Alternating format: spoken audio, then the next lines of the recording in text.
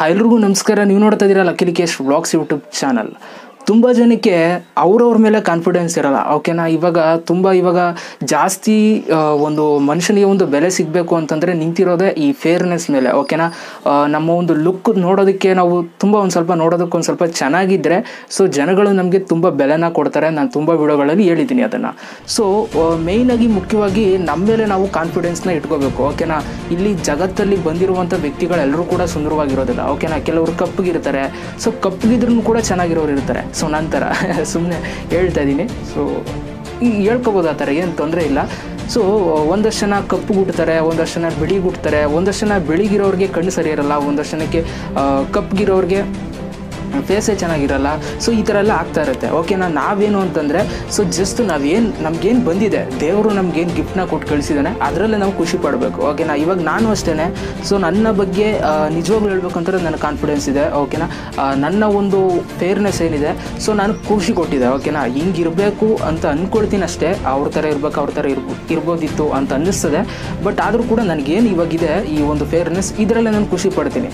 ನಾನು ಎಲ್ಲೂ ಕೂಡ ನನ್ನನ್ನು ನಾನು ಚೆನ್ನಾಗಿಲ್ಲ ಅಂತ ಎಲ್ಲೂ ಕೂಡ ಹೇಳ್ಕೊಳ್ಳಲ್ಲ. ಬಟ್ ಯಾವಾಗ ಹೇಳ್ಕೊಳ್ತೀನಿ ಅಂತಂದರೆ ಈ ಸಮಾಜದಲ್ಲಿ ನಾನು ಹೇಳ್ಕೊಳ್ತೀನಿ ಆ ಥರ. ಓಕೆನಾ, ನಾನು ನೋಡೋಕ್ಕೆ ಚೆನ್ನಾಗಿಲ್ಲ ಅಂತಲೇ ನನ್ನ ಸಮಾಜದ ಜೊತೆ ಹೇಳ್ಕೊಳ್ಳೋದು. ಯಾಕೆಂತಂದರೆ ನಾವು ನೋಡೋದಕ್ಕೆ ಚೆನ್ನಾಗಿಲ್ಲ ಅಂತ ಹೇಳ್ಕೊಂಡ್ರೆ ಸಮಾಜದಲ್ಲಿ ಸೊ ಅವಾಗ ಅವ್ರಿಗೂ ಒಂದು ಸ್ವಲ್ಪ ನಮ್ಮನ್ನು ಸ್ವಲ್ಪ ಇನ್ಸಲ್ಟ್ ಮಾಡೋದೆಲ್ಲ ನಿಲ್ಲಿಸ್ಬಿಡ್ತಾರೆ. ಓಕೆನಾ, ಇವಾಗ ನಾನು ನೋಡೋದಕ್ಕೆ ಚೆನ್ನಾಗಿಲ್ಲ ಅಂದ್ಕೊಂಡು ನಾನು ತಿರುಗಾಡ್ತಾ ಇದ್ದರೆ ಸೊ ಬುಡಪ್ಪ ಅವನೇ ಒಪ್ಕೊಳ್ತಾವನಲ್ಲ ನೋಡೋಕ್ಕೆ ಚೆನ್ನಾಗಿಲ್ಲ ಅಂದ್ಕೊಂಡು ಜನಗಳು ಸುಮ್ಮನೆ ಇರ್ತಾರೆ.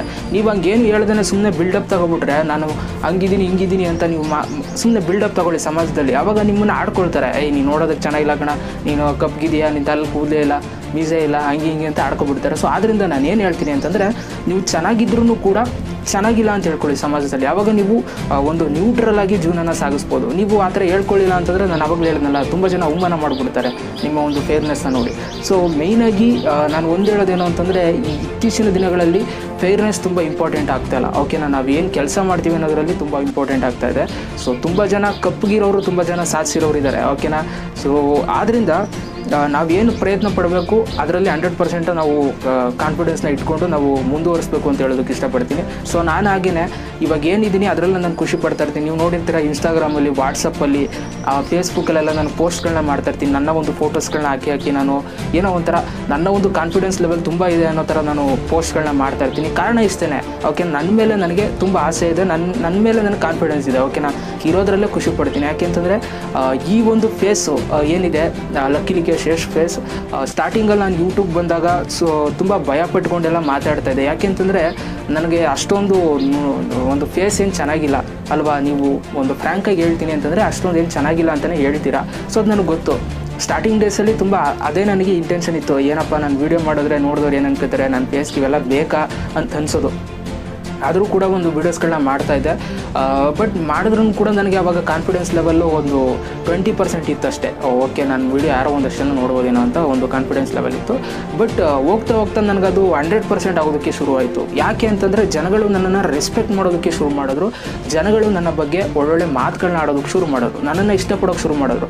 ಆವಾಗ ಗೊತ್ತಾಯಿತು ನನಗೆ, ಸೊ ನಮಗೆ ಇಲ್ಲಿ ನಾವೇನೋ ಬೆಳಿಬೇಕು, ಏನೋ ಒಂದು ಹೆಸರನ್ನ ಮಾಡಬೇಕು, ನೇಮು ಫೇಮ್ನ ಮಾಡಬೇಕು ಅಂತಂದರೆ ಬರೀ ನಮ್ಮ ಫೇರ್ನೆಸ್ ಇದ್ದರೆ ಸಾಕಾಗಲ್ಲ. ನಮ್ಮಲ್ಲಿ ಟ್ಯಾಲೆಂಟ್ ಇದ್ದರೆ ಫೇರ್ನೆಸ್ ಹೆಂಗಿದ್ರೂ ಕೂಡ ಜನಗಳು ಕೈ ಎತ್ತಿಡಿದು ನಿಲ್ಲಿಸ್ತಾರೆ ಅಂತ ನನಗೆ ಗೊತ್ತಾಯಿತು. ಸೊ ಆದ್ದರಿಂದ ನಾನು ಕಂಟಿನ್ಯೂಸ್ ಆಗಿ ಸೋಷಿಯಲ್ ಮೀಡಿಯಾದಲ್ಲಿ ವೀಡಿಯೋಸ್ಗಳನ್ನ ಮಾಡ್ತಾ ಬಂದೆ. ಸೊ ಇತ್ತೀಚಿನ ದಿನಗಳಲ್ಲಿ ತುಂಬ ಜನ ನನ್ನ ಇಷ್ಟಪಡ್ತಾರೆ. ಲಕ್ಕೇಶ್ ಅಂದರೆ ಒಂದು ಒಳ್ಳೆ ಒಂದು ಏನಂತೀರ ಒಂದು ಒಳ್ಳೆ ತಾಟ್ನ ಇಟ್ಕೊಂಡಿದ್ದಾರೆ. ಈ ಅಣ್ಣ ತುಂಬ ಒಳ್ಳೆಯವರು ಅನ್ನೋ ಥರ ಒಂದು ತಾಟ್ನ ಇಟ್ಕೊಂಡಿದ್ದಾರೆ. ತುಂಬ ಖುಷಿ ಆಗುತ್ತೆ. ನಾನು ಅದನ್ನೇ ನಾನು ಸಂಪಾದಿಸಬೇಕು ಅಂತ ಆಸೆ ಪಟ್ಟಿರೋನು. ಸುಮ್ಮನೆ ಫೇರ್ನೆಸ್ಸಲ್ಲಿ ನೋಡೋಕ್ಕೆ ಚೆನ್ನಾಗಿದ್ದೀನಿ ಅಂತ ನನಗೆ ಇದು ಮಾಡಬೇಕು, ಒಂಥರ ಒಂದು ಕಾಂಪ್ಲಿಮೆಂಟ್ಸ್ಗಳು ಕೊಡಬೇಕು ಅನ್ನೋದು ಆಸೆ ಇಲ್ಲ ನನಗೆ ಅಷ್ಟೇ. ಓಕೆನಾ, ಸೊ ಇವಾಗ ಅದು ತುಂಬ ಇಂಪಾರ್ಟೆಂಟ್ ಆಗಿದೆ. ಇವಾಗ ಫೇರ್ನೆಸ್ ಇರೋದು ಇಂಪಾರ್ಟೆಂಟ್ ಅಲ್ಲ ಜೀವನದಲ್ಲಿ. ಓಕೆನಾ, ಏನಾದರೂ ಸಾಧಿಸಿ ಸೊ ಜನಗಳು ಹೆಂಗೆ ನಿಮ್ಮ ಹಿಂದೆ ಬರ್ತಾರೆ ಅಂತ ನೀವೇ ನೋಡಿ. ಸೊ ನಾನು ಸ್ಟಾರ್ಟಿಂಗಲ್ಲಿ ವೀಡಿಯೋಸ್ಗಳು ಮಾಡ್ತಿದ್ದಾಗ ಅಷ್ಟೊಂದೇನು ಜನಗಳಿಗೆ ನಾನು ತಲುಪಿರಲಿಲ್ಲ.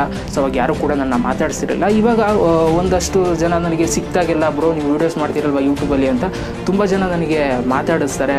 ಅಫ್ಕೋರ್ಸ್ ಇದನ್ನು ಹೇಳ್ಬರೋದು ಗೊತ್ತಿಲ್ಲ ನನಗೆ. ತುಂಬ ಜನ ಹುಡುಗಿರುಗಳು ತುಂಬ ಜನ ನನ್ನ ಮಾತಾಡ್ಸಿರೋರು ಕೂಡ ಇದ್ದಾರೆ. ಸೊ ಇದು ಏನಕ್ಕೆ ಕೇಳ್ತಾ ಇದ್ದೀನಿ ಅಂತಂದರೆ ನಿಮ್ಮ ಒಂದು ಕಾನ್ಫಿಡೆನ್ಸ್ ಲೆವೆಲ್ನ ಜಾಸ್ತಿ ಮಾಡೋದಕ್ಕಷ್ಟೇ. ಓಕೆ, ನನಗಾಗಿರುವಂಥ ಎಕ್ಸ್ಪೀರಿಯೆನ್ಸ್ನ ಜಾಸ್ತಿ ನಿಮಗೂ ಕೂಡ ಜಾಸ್ತಿ ಮಾಡೋದಕ್ಕೋಸ್ಕರ ಹೇಳ್ತಾ ಇದ್ದೀನಿ. ಸೊ ಹುಡುಗಿರು ಕೂಡ ತುಂಬ ಜನ ಮಾತಾಡಿಸ್ತಾರೆ, ತುಂಬ ಖುಷಿ ಆಗುತ್ತೆ. ಅಯ್ಯೋ ನಮ್ಮನ್ನು ಯಾರು ಮಾತಾಡ್ಸಿರಲ್ವಲ್ಲ ಗುರು, ನಾವು ಕಾಲೇಜ್ಗೆ ಈ ಸ್ಕೂಲ್ ಡೇಸಲ್ಲಿ ಹೋಯ್ತಿದ್ದಾಗ ನಮ್ಮನ್ನು ಯಾರು ಮಾತಾಡ್ಸಿರಲ್ಲ ಹುಡುಗರು, ಇವಾಗ ಯಾರು ಬಂದು ಸಿಕ್ಕೆಲ್ಲ ಮಾತಾಡಿಸ್ತಾರೆ ಅಂತ ತುಂಬ ಖುಷಿ ಆಗುತ್ತೆ. ಈ ಥರ ತುಂಬ ಎಕ್ಸ್ಪೀರಿಯೆನ್ಸ್ ಮಾಡ್ತಾಯಿದ್ದೀನಿ. ಆಮೇಲೆ ಇನ್ಸ್ಟಾಗ್ರಾಮು, ಈ ಟಿಕ್ಟಾಕು, ಫೇಸ್ಬುಕ್ಕು ಇದರಲ್ಲೆಲ್ಲ ತುಂಬ ಜನ ಮೆಸೇಜ್ಗಳನ್ನ ಮಾಡ್ತಾ ಇರ್ತಾರೆ ಹುಡುಗರು ಹುಡುಗಿರು. ಸೊ ತುಂಬ ಖುಷಿ ಆಗುತ್ತೆ. ಓಕೆನಾ, ಒಂದು ಒಳ್ಳೆ ಭಾವನೆನೇ ಇಟ್ಕೊಂಡಿದ್ದಾರೆ ನನ್ನ ಮೇಲೆ. ನಾನು ನೋಡೋದಕ್ಕೆ ಚೆನ್ನಾಗಿಲ್ಲ ಅಂತಂದ್ರೂ ಕೂಡ ಒಂದು ಒಳ್ಳೆ ಭಾವನೆ ಇಟ್ಟಿದ್ದಾರೆ. ಸೊ ಅಷ್ಟು ನನಗೆ ಸಾಕು. ಸೊ ಇಷ್ಟನ್ನು ಸಂಪಾದಿಸಿದ್ದೀನಿ. ಓಕೆನಾ, ಮುಂದೆ ಇನ್ನೂ ಹೆಚ್ಚೆಚ್ಚಾಗಿ ಇನ್ನೂ ಆಸೆ ಇದೆ. ಸೊ ಏನೇನೋ ಮಾಡಬೇಕು ಅಂತ ಅದನ್ನೆಲ್ಲ ಕಂಪ್ಲೀಟ್ ಮಾಡ್ತೀನಿ. ಸೊ ಒಟ್ಟಿನಲ್ಲಿ ಇಷ್ಟೇ, ನಿಮ್ಮಲ್ಲಿ ಏನಿದೆ ಅದರಲ್ಲೇ ಖುಷಿ ಪಡ್ರಪ್ಪ. ಓಕೆನಾ, ಜಾಸ್ತಿ ಎಕ್ಸ್ಪೆಕ್ಟ್ ಮಾಡೋದಕ್ಕೆ ಹೋಗ್ಬಿಡಿ.